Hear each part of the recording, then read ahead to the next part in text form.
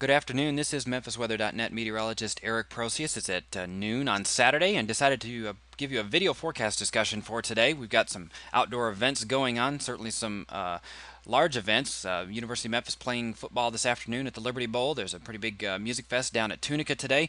And with a couple of weather events around, we wanted to go ahead and just give you an update on what we're expecting for today. We do have a cold front that's moving into the area, and that's going to be the major player in this weekend's weather. And this is a forecast surface map for this afternoon, actually early this evening, 7 p.m. today. And you see that front that we've been talking about for the last couple of days on the blog and on our social media channels is going to be just to our west around 7 o'clock. It looks like that thing is going to pass through here between about 7 and 10 tonight.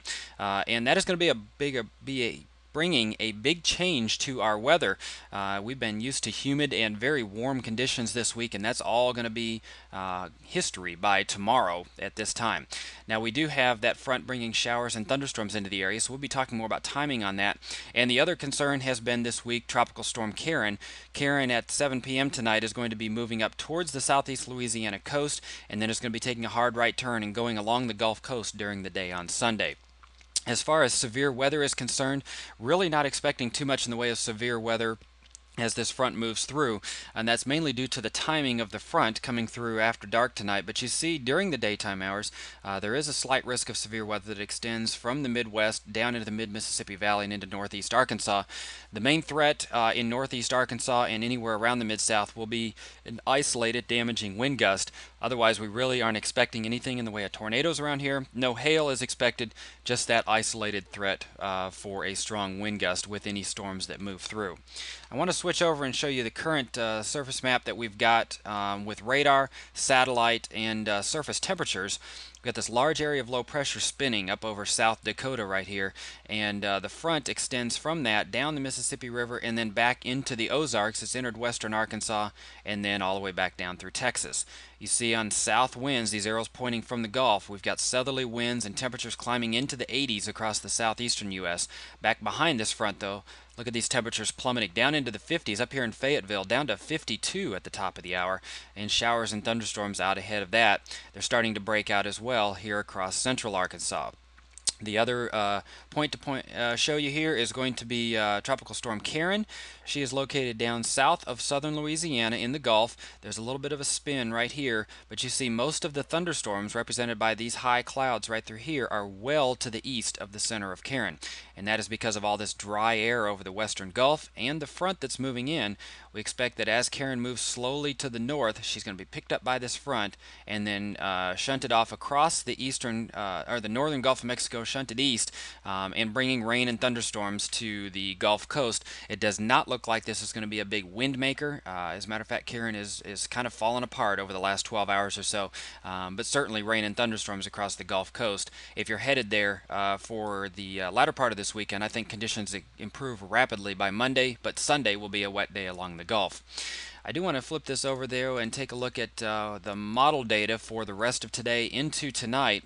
And I'm going to bring this back to 1 o'clock this afternoon. And we are seeing the cold front is going to be right down here through about St. Louis, back towards about Little Rock. Showers and thunderstorms along that front, continued warm southerly winds, and just a slight chance of some showers around this area.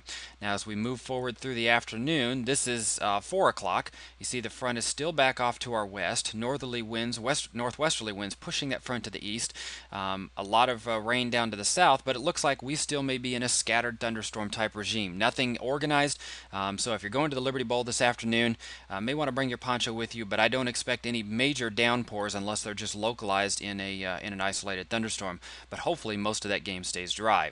As we move forward now to 7 o'clock, you see the front is right here where this line kind of takes a dip. That's where the low pressure is moving off to the south there, and basically it's right along the area. And here is the rain that is going to start forming in earnest back behind this front. And as we go back into the evening hours, here's 10 o'clock, you see that rain and some thunderstorms possibly along and just behind that front. It looks like we're going to stay in a wet weather pattern throughout the night tonight. This is out to 4 a.m. and you see there's rain still falling across the area, but northwesterly winds, and that's going to be pushing those temperatures down as we head through the nighttime hours. So it does look like we're going to be sticking with a mainly wet forecast overnight, just scattered thunderstorms this afternoon. Here is the precipitation forecast through 7 a.m. tomorrow, and the Weather Service does give us quite a bit of rain, mostly overnight tonight. This is an inch to an inch and a half over the Memphis metro, again, mainly during the overnight hours tonight. However, as we head into Sunday morning, if you're headed out for a run or going off to church in the morning, there are still going to be a few showers around during the morning hours. And between 7 a.m. and 1 p.m., it looks like they're giving us about a tenth of an inch in general for the area. It's going to be tapering off as the morning goes along, so just some light rain, and clouds will actually be on the decrease by tomorrow afternoon. Temperatures look to hold in the 60s for the better part of the day tomorrow. That's about 20 degrees colder than this afternoon, so we're definitely going to feel the effects of that front during the day tomorrow. And as we go out into the extended forecast, the front is going to bring beautiful weather. High pressure is going to dominate. This is a graphical forecast of for the next week. What you're looking at here is cloud cover and rain, where we have the green colors. The time goes off to the right, and you see that basically at the end of the day, Sunday, those clouds are moving out, and Monday through Friday look mostly sunny throughout the week. Those winds are going to be out of the west to north and then shifting around to the east, and as we get towards the end of the week, they'll be back out of the south again. This is the temperatures down here at the bottom, and you can see this line represents the temperature staying between 60 and 70 for the better part of the day tomorrow, dropping down to around 50 on Monday morning. We'll see highs rebounding back up just into the lower 70s for the first couple of days next week, and then back up towards 80 by week's end. But that's all cooler than we've had this last week. Simply gorgeous fall weather expected for the week ahead. If we can just get through the next 24 to 36 hours, looking like a fabulous week. If you're on fall break this week, get out and find some things to do. It's going to be beautiful weather, and you definitely need to get out and enjoy it. So stay with us on our social media channels. We will have information on Twitter and Facebook, as well as our Google Plus page.